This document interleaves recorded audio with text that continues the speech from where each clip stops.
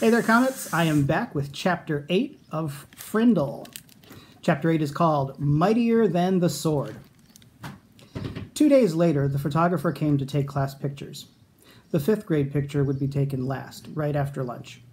That gave Nick and his secret agents plenty of time, and they whispered something into the ear of every 5th grader. All the individual pictures had been taken, and finally it was time for the group picture. Everyone was lined up on the auditorium stage. Everyone's hair looked great, and everyone was smiling. But when the photographer said, "Say cheese," no one did. Instead, every kid said, "Frindle!" and they held up one for the camera to see. The photographer was out of film, so that shot was the only 5th grade group picture he took. 6 of the 5th grade teachers were not pleased. Mrs. Granger was furious. No one had really wanted to make the teachers mad. It was just fun. It also got all the kids in the school talking about the new word. And when people pick up a new word, they say it all the time. The kids at Lincoln Elementary School liked Nick's new word a lot. But not Mrs. Granger. The day after the class picture, she made an announcement to each of her classes, and she posted a notice on the main bulletin board by the office. Anyone who is heard using the word frindle instead of the word pen will stay after school and write this sentence 100 times. I am writing this punishment with a pen, Mrs. Granger. But that just made everyone want to use Nick's word even more. Staying after school with the lone Granger became a badge of honor. There were kids in her classroom every day after school. It went on like that for a couple of weeks. One day near the end of 7th period, Mrs. Granger asked Nick to come talk to her after school. "This is not detention, Nicholas. I just want to talk." Nick was excited. It was kind of like a conference during a war. One side waves a white flag and the generals come out and talk. General Nicholas Allen. Nick liked the sound of it. He stuck his head into Mrs. Granger's doorway after school. "You wanted to talk with me?" "Yes, Nicholas. Please come in and sit down." When he was settled, she looked at him and said, "Don't you think this frindle business has gone far enough? It's just a disruption to the school, don't you think?"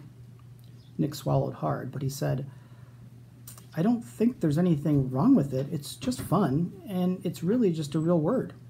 It's not a bad word, just different. And besides, it's how words really change, isn't it?" "That's what you said." Mrs. Granger sighed.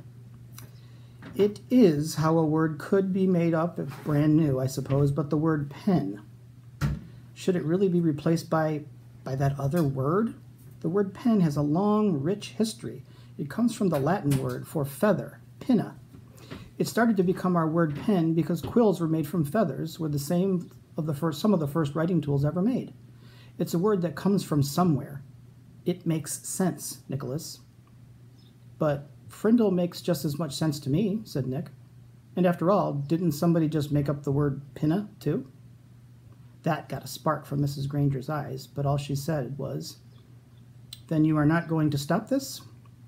And Nick looked right into her eyes and said, "Well, a bunch of my friends and I took an oath about using the word, and we have to keep our promise. And besides, I don't think there's anything wrong with it. I like my new word." Nick tried to look brave, like a good general should. "Very well, then. I thought it would end up this way." Mrs. Granger pulled a fat white envelope from her desk drawer and held it up. "This is a letter I have written to you, Nicholas." Nick held out his hand, thinking she was going to give it to him, but she didn't. "I am not going to send it to you until all of this is over. I want you to sign your name and put today's date across the back of the envelope. When you read it, whenever that may be, you will know this is the same letter and that I have not made any changes to it." "This is weird," Nick said to himself. But to Mrs. Granger he said, "Sure." And he signed his name in his best cursive and put the date underneath it. Then Mrs. Granger stood up abruptly and said, "Then that is all for today, Nicholas, and may the best word win." There was a frown on her face, but her eyes were different, almost happy. And Nick was halfway down the hall before it hit him. She likes this war, and she wants to win real bad. Walking to school the next day, Pete had a great idea. "How about we see if we can get every kid in the whole 5th grade to go up and ask Mrs. Granger, 'Can I borrow a frindle?'"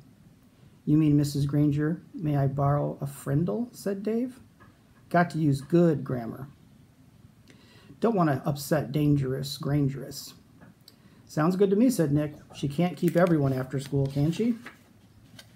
Almost 80 kids stayed after school with Mrs. Granger that day.